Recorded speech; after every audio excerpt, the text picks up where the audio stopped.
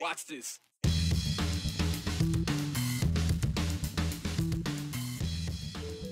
Ahead on your Friday edition of the 208, changes may be coming for young Idaho voters. The governor just signed a law to limit the types of IDs they can use at the polls. Now, a group is planning to sue the Idaho Secretary of State's office. You may be out of luck trying to find green beer in some downtown Boise spots today, and it's not because there's a sellout or shortage. There's a battle brewing between downtown bars and beer wholesalers. And yes, this all ties back to something at the State House. And while it's a big night out for lots of people on this St. Patrick's Day, it's also an enormous night on the ice at the Idaho Central Arena. We've got a preview on what the Steelheads are shooting for this weekend as they chase regular season history. Well, happy Friday. So glad you are here with us. Of course, on tap, we got House bills, hockey, and history. A perfect combination on this St. Patrick's holiday. But let's start over at the Idaho State House. It is actually a really busy day, especially for a Friday. Some action from Governor Brad Little is drawing attention and potential court action. Little signed into law House Bill 124. That now law removes the use of student ID as an acceptable form of personal identification at the polls. Lawmakers who supported the idea touched on concerns of security checks and proof of ID when students go get a student ID, verifying who they are. They also point out that there is only 104 voters in Idaho that use student IDs at the polls for the 2022 general election, an election in Idaho that included the race for governor. So a big cycle is their point. So that is the law of the land in Idaho coming up on July 1st, but there'll be no more student IDs at the polls. The question is, though, will it remain the law of the land? The group, March for Our Lives Idaho, filed a lawsuit that challenges the legality of the new law, and they are suing the Idaho Secretary of State, Phil McGrain. So the legal complaint goes into detail as to why they are suing, and they write this in their suit, quote, House Bill 124 violates the 26th Amendment because it was motivated by a discriminatory purpose. It was adopted in response to an unprecedented wave of political activism by young Idahoans, alongside other measures like restrictions on legislative testimony by young people that represent a clear backlash to that activism. It continues. It surgically targets young Idahoans and makes it harder for them to vote because they are far more likely to have student identification and to lack other accepted forms of voter ID than older voters. The lawsuit continues saying, finally, it is inexplicable on other grounds because the acceptance of student ID has not caused a single documented problem in the 13 years since Idaho began requiring voter identification. Simply put, the lawsuit says there was no real problem to be solved, and the solution to the made-up problem was both under and over-inclusive of the concerns raised, including concerns about double voting and the security of student identification.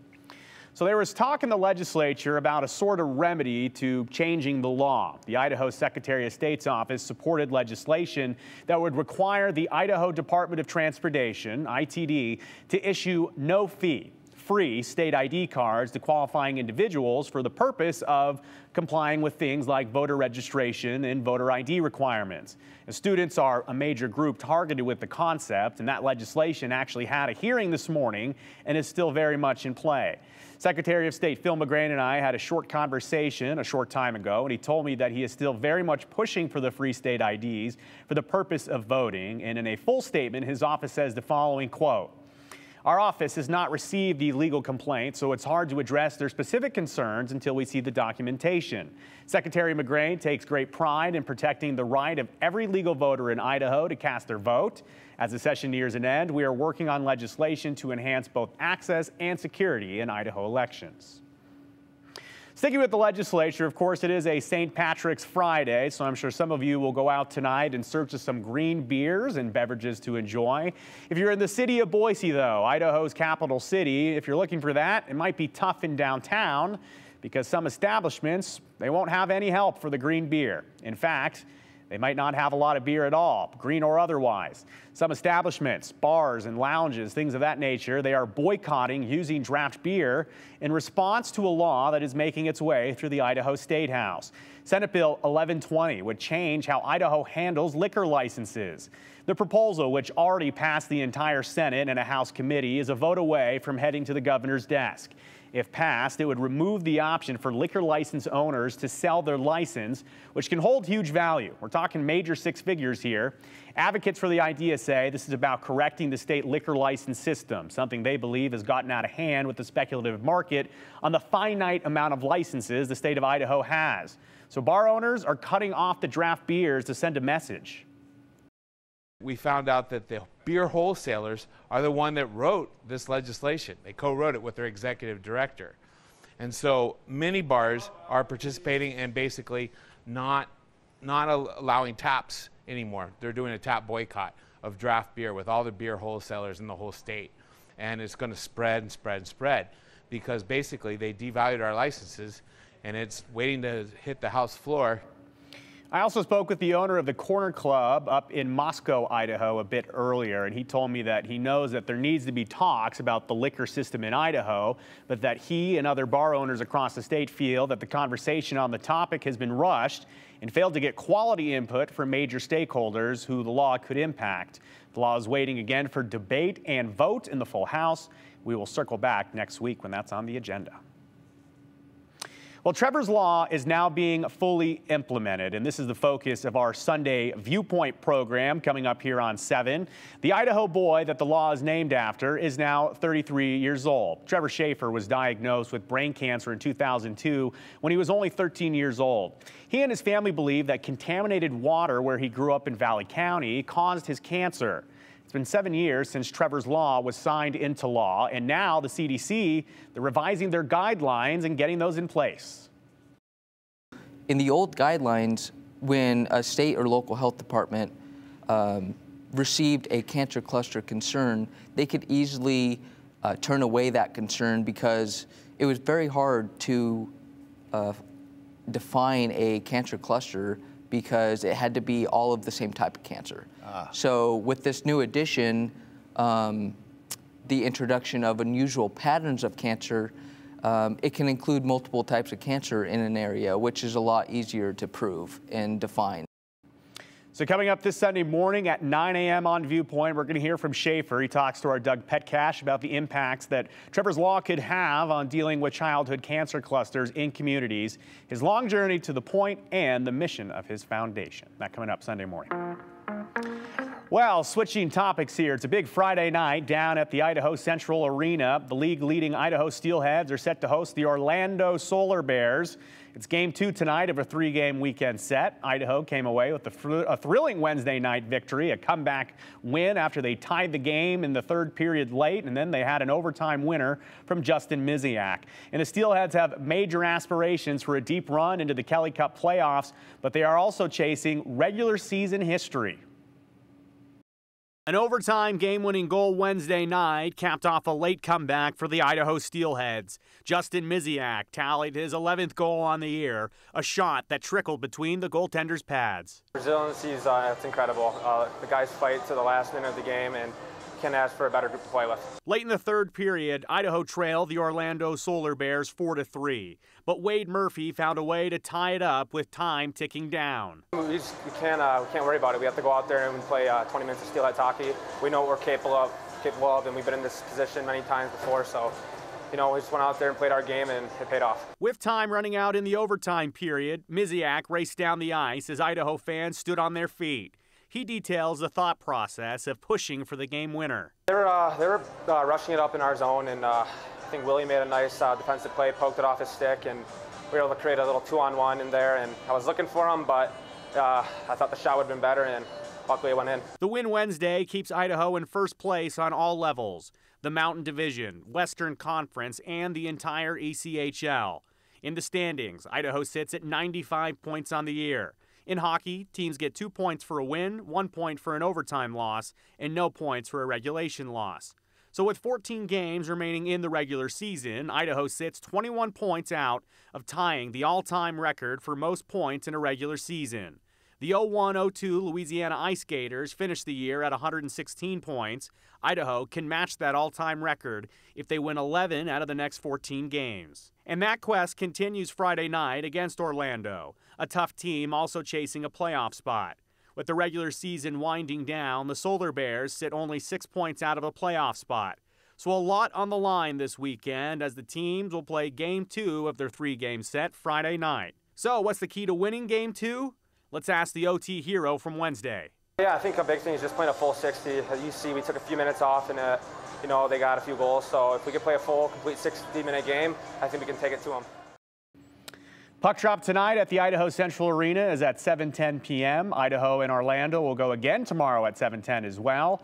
Should be a big night in downtown Boise, St. Patrick's Day celebration, of course, so watch out for some traffic and parking.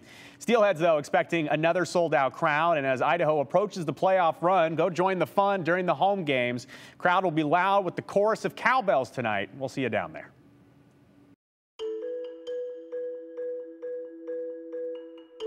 Idaho Fish and Game has been around for a long time, and today the job might be a little safer than it used to be, like when a deputy game warden went missing forever. We shared this story with you earlier this week, but today we have an update. After the break, we'll tell you about a warden that's being honored twice for his service. Plus, don't forget to send us your comments and questions. We'd be lucky to have them here on the St. Patrick's Day holiday. Keep it clean, keep it concise, and we'll include all of them at the end of the show, or as many as we can. And don't forget, hashtag 208 and your name. You know the number, 208-321-5614.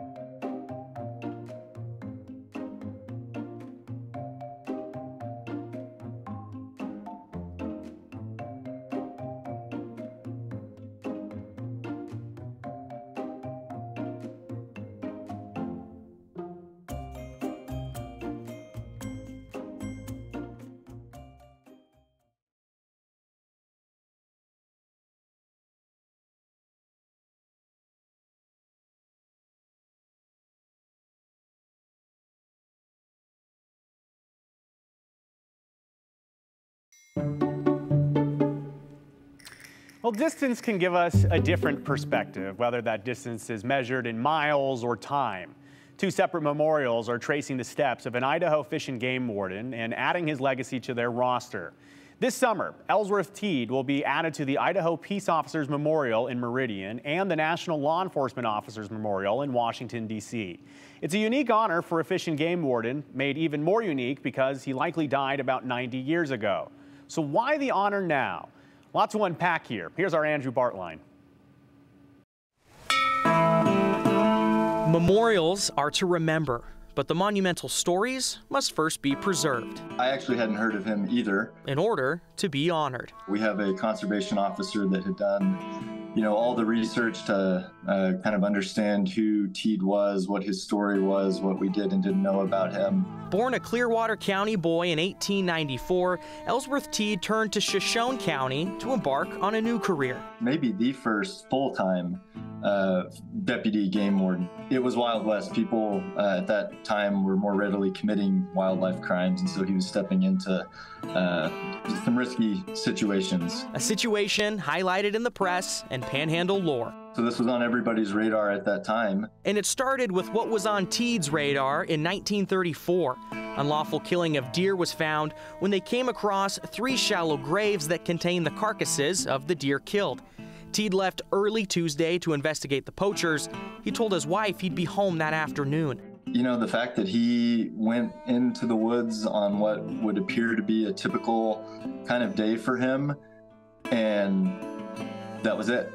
That was all that was known. Teed's wife never saw him again, but his car, coat, and lunch were located in Mullen with initial reports of a supposed struggle. There was no specific evidence that was discovered that indicated what had happened, which led to a lot of the speculations. Ah, the speculation.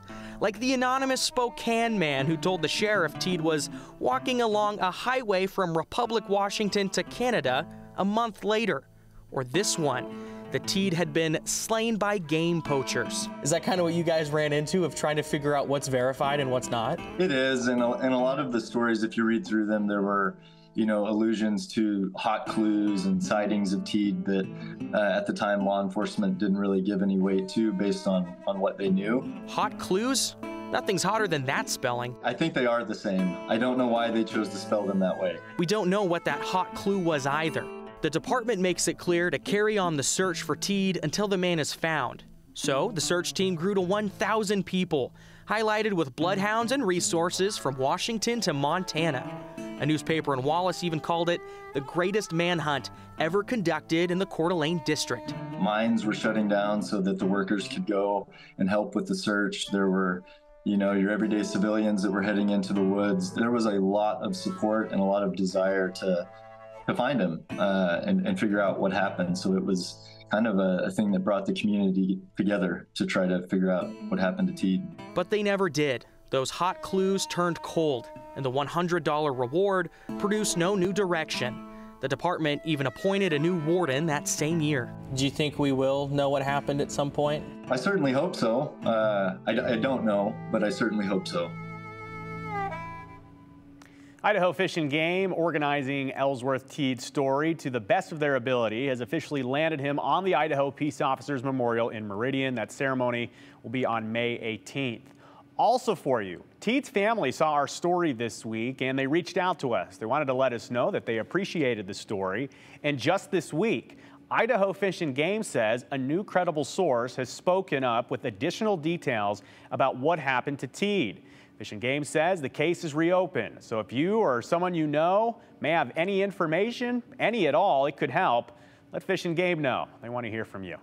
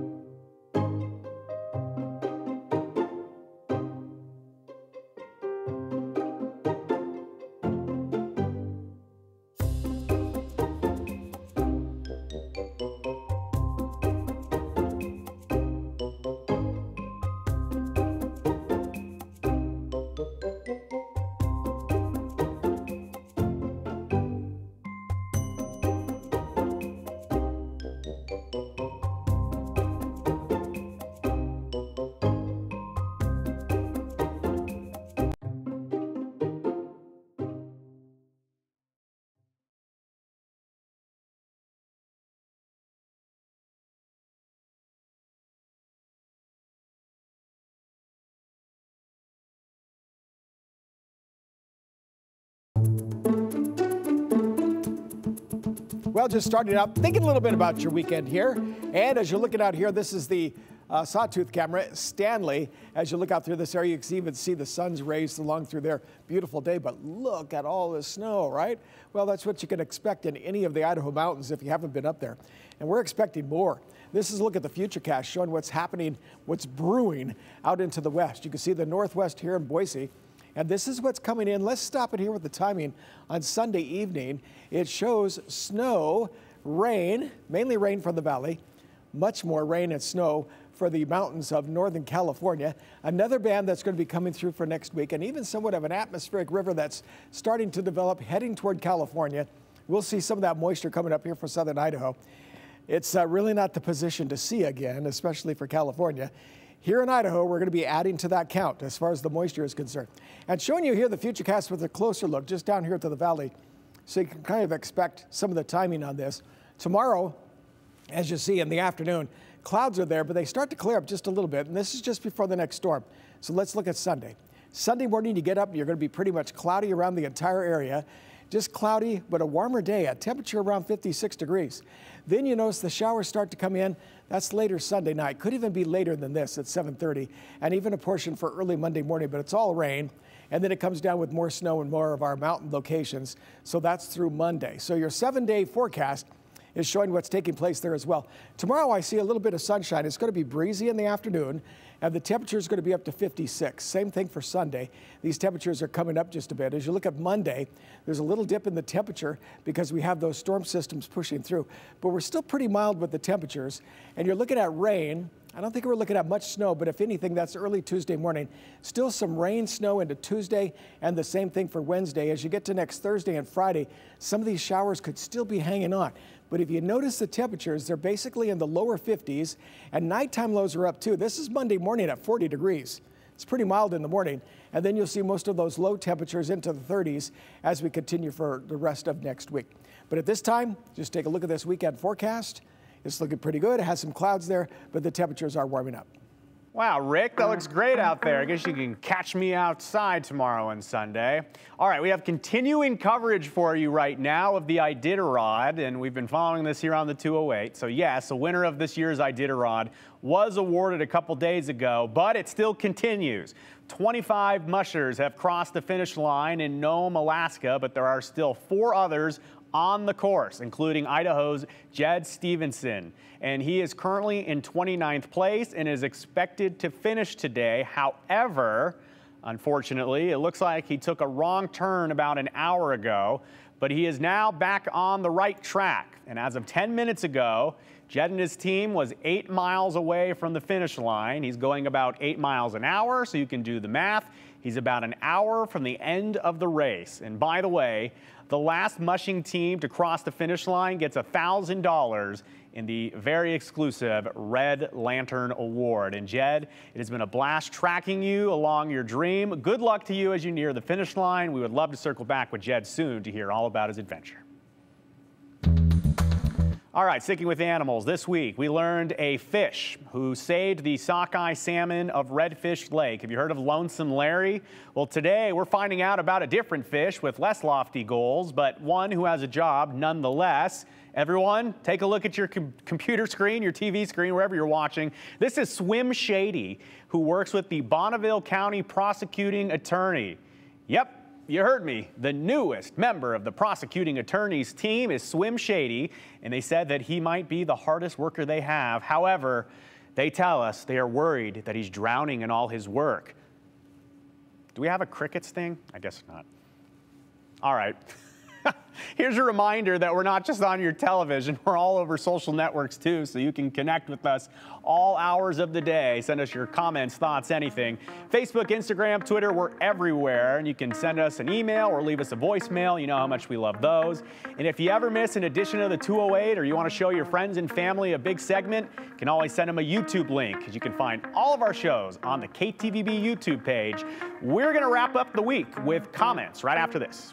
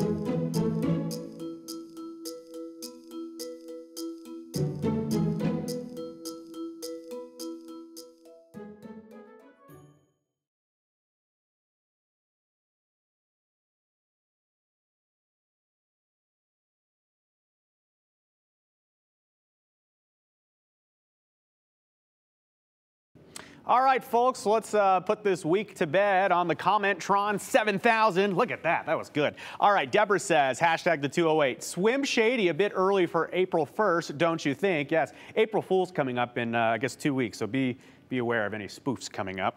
This person says, better late than never at the Shamrock and the 7. Yes, eagle-eyed viewers will notice I got my green Shamrock sticker on. I added that during the show. This person says, thank you for the story about the game warden, Ellsworth Teed. That's from Bob. And yeah, Bob, of course, we'll have an update in May when the official Peace Officer Memorial in Meridian is updated. And this person says, Joe, you can replace Brian. You are much better. He is annoying. Thanks, Robert. I'll let him know. Everyone have a great weekend.